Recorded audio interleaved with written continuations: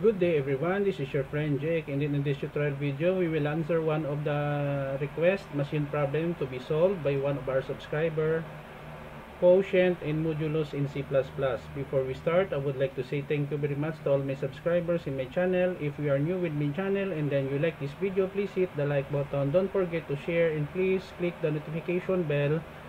Select all so that you will be notified with my newly uploaded video. So let's get started. I'm using Dev C++ as my integrated development environment in writing my program in C++. So we have here a comment, quotient underscore modulus.cpp. So what the purpose of this program is that it will ask the user to give two numbers and then it will compute for the quotient, or in other terms divide the value of two numbers, and then we will be using the quotient operator, that is slash, and then the modulus operator. So modulus is an operator in C++ to check if there is a remainder between two numbers. So I have here two websites which you can download free source code. The first one is www.jkrpomperada.blogspot.com, and then the other one is jkrpomperada.com. And then right now, I'm accepting programming jobs, software development, IT consultancy, web development, mobile development. You can reach me in my personal email address, jkrpomperada@gmail.com. Thank you very much. So line number 8, we are including a library file iostream. This library file is very important in every C++ program because it allows us to use function that like console out, console in for input output. And then line number 10 and 11, we have the declaration of 4 variables which has a data type of integer. When we say integer, are those values that can have only positive, negative, including 0, whole numbers. So the first variable we have A, second B, quotient and modulus.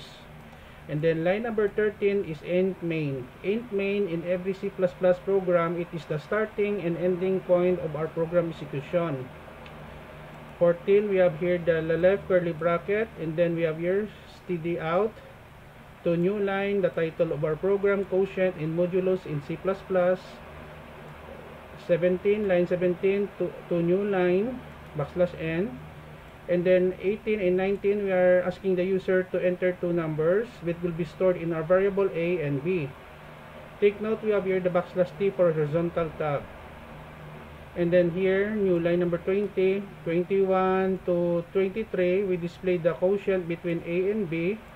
So we simply use the slash now for quotient or division, A over B. And then line number 24 up to 26, we are using the percent for modulus for A and B. And then end of program in 27, line 30 at 29 up to 30. So informing the user that the program has been ended. Don't worry guys, because I will put a link in the description below where you can download the complete source code of this video tutorial on quotient and modulus in C++. Let us go to execute, compile and run. Quotient and modulus in C++. Enter two numbers. Let's say 100 and 10. The quotient between 100 and 10 is 10. The modulus between 100 and 10 is 0. There is no remainder. End of program. Another example. Run 100, 3 and 10. So the quotient between 103 and 10 is 10. The modulus between 103 and 10 is 3 because of 3 number. End of program.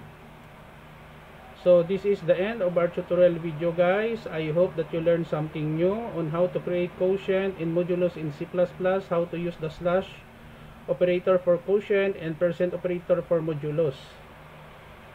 Thank you so much for watching. Don't forget to like, share, and please support my channel guys if you are new by clicking the subscribe button. See you in the next video tutorial guys. This is your friend Jake saying bye bye for now.